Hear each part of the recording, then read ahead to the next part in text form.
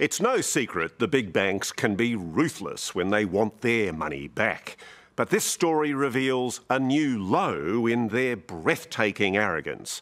For more than 30 years, Roy Lavis helped build Cairns, helped turn it into the bustling tourist mecca it is today. His construction company also directly and indirectly employed several thousand locals. Roy's business was so prosperous, the Commonwealth Bank threw money at him and encouraged him to expand. In return, he always paid them back on time, principal and interest. Everyone was a winner until the bank changed its mind.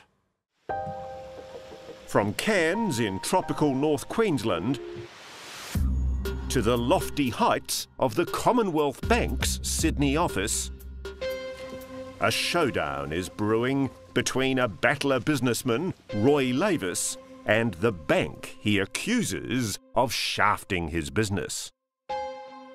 The whole nation is being held to ransom by the banks because they are not doing the right thing by small business to grow and prosper. How are you? How are you? Nice to meet you. Have the hot seat, please. From its corner, the Commonwealth Bank denies it's done anything wrong. Did you destroy Roy Lavis's business? That is a view that we completely disagree with. But tonight, what the bank didn't want you to know. We believe that if the Commonwealth Bank hadn't acted the way they did, his business would have survived.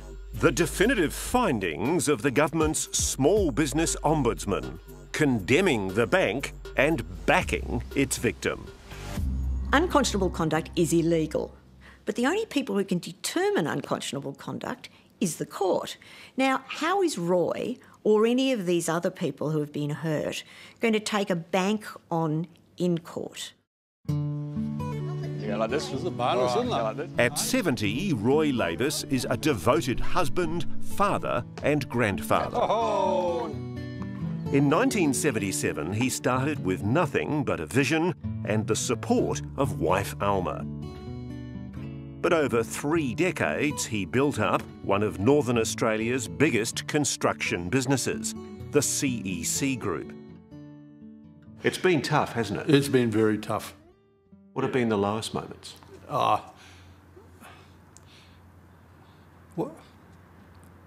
Watching my family go through it. You were the provider, weren't you?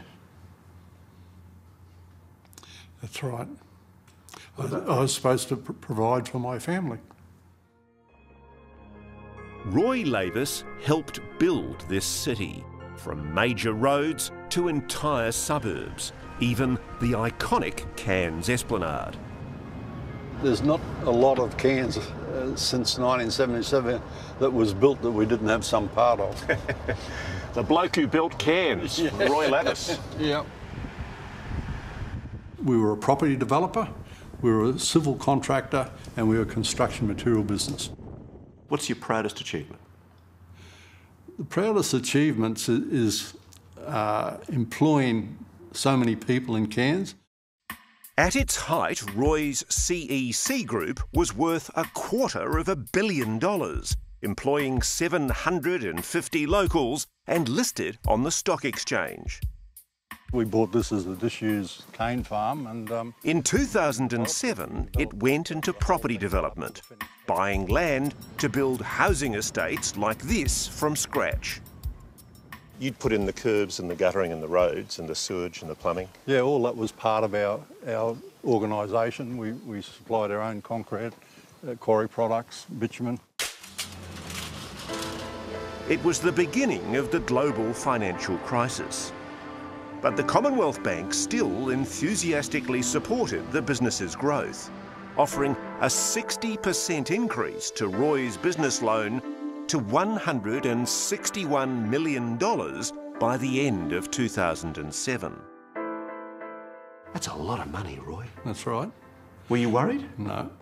Essentially, that was a vote of confidence in your company, wasn't it, by the Commonwealth Bank? They were thinking, this guy's a sure bet. We were putting $1 million a day into the Cairns economy. You were one of their golden boys. That's correct. I was being presented as being the company to invest in. But in the space of 2 months, Roy says everything changed. He says that having approved the additional funds, the bank then backflipped in late February 2008, demanding that Roy more than halve his borrowings in the next 8 months. What happened? I don't know. Overnight, they wanted me to go to Brisbane. I went to Brisbane, and in a meeting, they said, we want you to reduce debt. So effectively, within a year, they were wanting you to halve your debt. That's correct. But Roy, they'd offered you the money. They'd practically thrown it at you. That's right. What did they say when you said, look, I'm paying my interest, I'm paying my principal? What did they say to you? They were saying if we don't reduce, well, a receiver would be brought in. Here in Cairns, what still bewilders Roy Lavis is that through 3 decades of his company's operations, he never once defaulted on the repayment of his business loans, principal or interest. And for that reason, like most of us would, he thought that meant he'd be safe. He says, though, that what finally pushed him into financial default was the bank's relentless demands that he keep on reducing his debt, to the point where he could just no longer pay his bills. To meet CommBank's hefty demands, Roy was forced to sell his most lucrative assets, a waste management facility and concrete plant. Cash flow dried up, and in May 2011, the receivers were sent in. It just got to a point where the payments was squeezing the lifeblood out of the ability for the company to operate. I'm sure I speak for everybody at home. I'm asking why? Why did the bank do this? I think it's quite as simple as the bank decided that construction in North Queensland was risky because there was a number of other cases in the same sort of industry, that they wanted to reduce their risk ratios, which reduces the cost of capital, and Roy and others were collateral damage. Is that fair? No. Or reasonable or ethical. In explosive criticism of CommBank, Australia's small business ombudsman, Kate Carnell, describes the bank's treatment of Roy's business as highly unreasonable and potentially unconscionable, which could mean the bank acted illegally. Unconscionable conduct is conduct that I expect we'd or perceive was unethical, immoral and wrong. Now the problem comes is that all of those words I just used are in the eyes of the beholder a bit. So the court system have to determine that the big guy acted really badly and illegally in the space. Do you think the Commonwealth Bank acted really badly against Roy Lavis? Oh, look, I don't think there's any doubt of this. I mean, this guy was growing his business with the bank right beside him, egging him on, encouraging him, saying, you're fantastic, Roy. And literally within weeks, they changed the goalposts. And that's so unfair. You proud of what you've done here, Roy? Oh, very proud. Battler businessman Roy Lavis used to run one of far north Queensland's most successful construction companies, the CEC Group. And this is all yours? We did all the work here, yeah. The business collapsed in 2011, and Australia's small business ombudsman has now found that, if not for the actions of the Commonwealth Bank, Roy's company would be thriving today. Well, it's perplexing to us as to how the small business ombudsman could come to these views, because they don't marry at all with the facts. The Commonwealth Bank is so defiant it did nothing wrong, its Chief Risk Officer, David Cohen, is speaking out to publicly defend his bank. The Small Business Ombudsman says, were it not for the actions of the Commonwealth Bank, Roy Lavis's business would have survived. She flatly accuses you of destroying Roy's business. It raises real questions as to whether the small business ombudsman's office actually has the skills and the knowledge and the understanding to look at a case like this. The fact of the matter is that if it was not for Commonwealth Bank, CEC would not have survived for as long as it did. All these years later, the bank now claims its crippling debt reduction was actually the idea of Roy Lavis and the CEC group all along. It was not Commonwealth Bank telling CEC that it needed to reduce debt. In fact, it was the reverse. CEC came to Commonwealth Bank in December 2007 saying, we need to... David, that's not correct. Nobody's saying that. The chairman of the company at the time, Roy Lavis, the chief executive, they say in mid-February 2008, you did a complete backflip on an agreement to provide a $160 million loan facility and pulled the pin on that, insisting on a dramatic reduction in debt. Well, that is simply not true. But Ombudsman Kate Carnell is backing Roy Lavis and CEC's version of events. There is nothing in any of the significant amounts of documents we've looked at to indicate that Roy didn't have the capacity to continue to trade. So let me be clear about this. You believe that the Commonwealth Bank shut Roy Lavis down for no good reason? I think that by doing what they did to Roy, remember, requiring him to pay back money in really short periods of time with no real evidence on why this needed to happen, this caused a scenario where Roy's business went into decline and went into liquidation. When Roy Lavis's company was wiped out in 2011, it impacted an entire region. 750 locals lost their jobs and thousands more subcontractors and mum and dad shareholders made huge losses. When it happened, was it hard for you to walk the street here in Cairns? Oh, definitely, because, you know, I've failed people who I employed, the people who I was doing business with, the subbies, suppliers, the people that I encouraged to invest in our company. Local federal MP Warren Inch was on the board of CEC. From what happened to Roy, it's outrage. When he says the company collapsed under the weight of CommBank's demands. They were just focusing on exiting this region and they were going to create an excuse to do it come hell or high water, and that's exactly what they done. And you blame the bank? Oh, it was totally engineered by the banks. There's no question about it. That's one hell of an allegation though, Warren. It's a fact. The bank says it's done nothing wrong.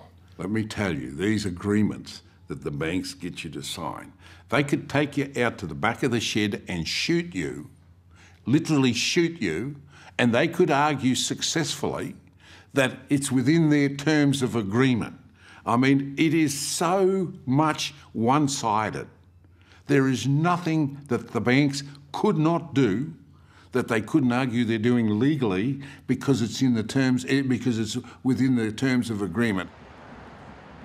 When I started in this process for this banking inquiry, I believed that, you know, that there'd be two sides to every story. I believed that, you know, that banks wouldn't operate this way. I just believed that. It was just the more we got into these stories like Roy's, the more I realised people really were treated unfairly and really were hurt and really do need to have some justice.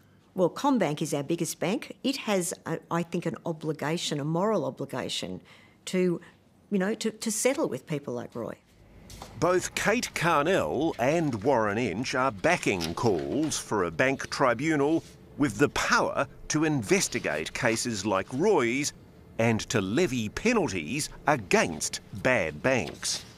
The banks do need to be held to account, and if we can't do that with a tribunal, then the only other option is a Royal Commission.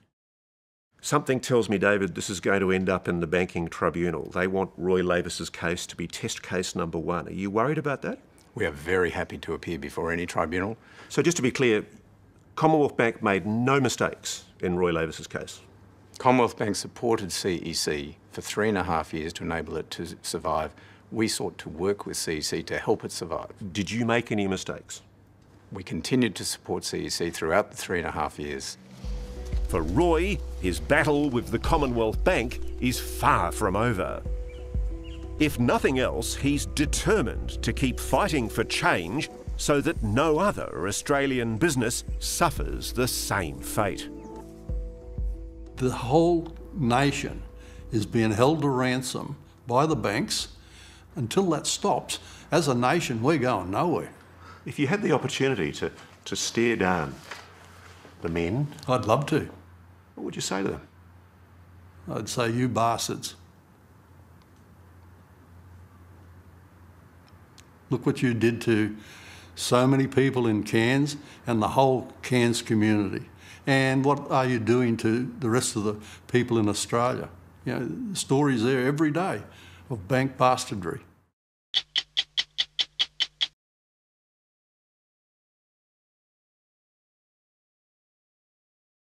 Does CommBank accept that it made any mistakes in Roy Lavis's case? In the case of CEC, a large publicly listed company, we worked very closely with them. CEC, to its credit, recognised the financial difficulty that it was in, and it did come up with a plan in December 2007 to try and avoid the difficulty. With respect, though, David, the plan, the proposed debt reductions that CEC was talking about in December bear no resemblance to the debt reductions, the huge reduction in loan borrowings that you were insisting they do in late February. And that's completely incorrect. The true facts, and they may be different from what you have been told, but the true facts are that the board of CEC came up with a plan in December 2007. CEC came up with its own plan to reduce debt. It came to Commonwealth Bank and presented that plan. The people who presented that plan to Commonwealth Bank were Roy Lavis, Rob Borbidge and Greg Cohen, three of the senior directors of that company. They weren't proposing a slash to $65 million. They weren't proposing a $100 million cut, were they? They proposed, in fact, what they proposed, Ross, was a cut from $169 million to $120 million. And they embarked on a strategy of asset sales to reduce that. And that's exactly what Roy Lavis did. He fulfilled that request. And he sold properties and achieved the reductions that you demanded. And even after he'd done that, you hit him with another request. And then CEC formed a view that having got to $120 million of debt, CEC itself, not Commonwealth Bank, formed the view that its sustainable level of debt was in the region of $70 to $75 million. This was not Commonwealth Bank imposing that target on CEC. It was CEC forming a view itself, taking into account business conditions at the time, taking into account its financial situation. So CEC actually came up with the notion of how much debt it should. The criticism from the Commonwealth side, the Ombudsman, is that you insisted on a debt reduction that was completely unrealistic, that ended up crippling Roy's company. That's a contention that we don't agree with at all. It's surprising to us that the small business ombudsman can come to a view like that in the context of a very large, complex listed company. A lot of your advertising is that you're with the customer through good and bad, through thick and thin. You're there during the tough times and there during the good times. Why did you abandon Roy when things got a little bit bad during the global financial crisis, which hit every business in Australia? The global financial crisis had a big impact. In fact, the Australian Bureau of Statistics has showed that around about 27% of Queensland businesses failed during the 2 years from June 2007. Commonwealth Bank supported CEC for 3.5 years as it sought to survive. Do you accept that there's a public mood out there that the banks need to be held more to account, and that's why there's calls for a tribunal or a royal commission? Why do you think banks have got such a bad name right now?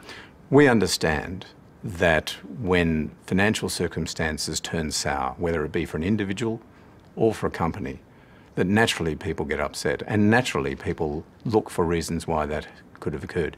In the case of CEC, although there are claims that the bank brought about the demise, in fact the opposite is the case. So you're the victim here, not Roy? Commonwealth Bank lost $60 million. CEC shareholders lost a lot of money.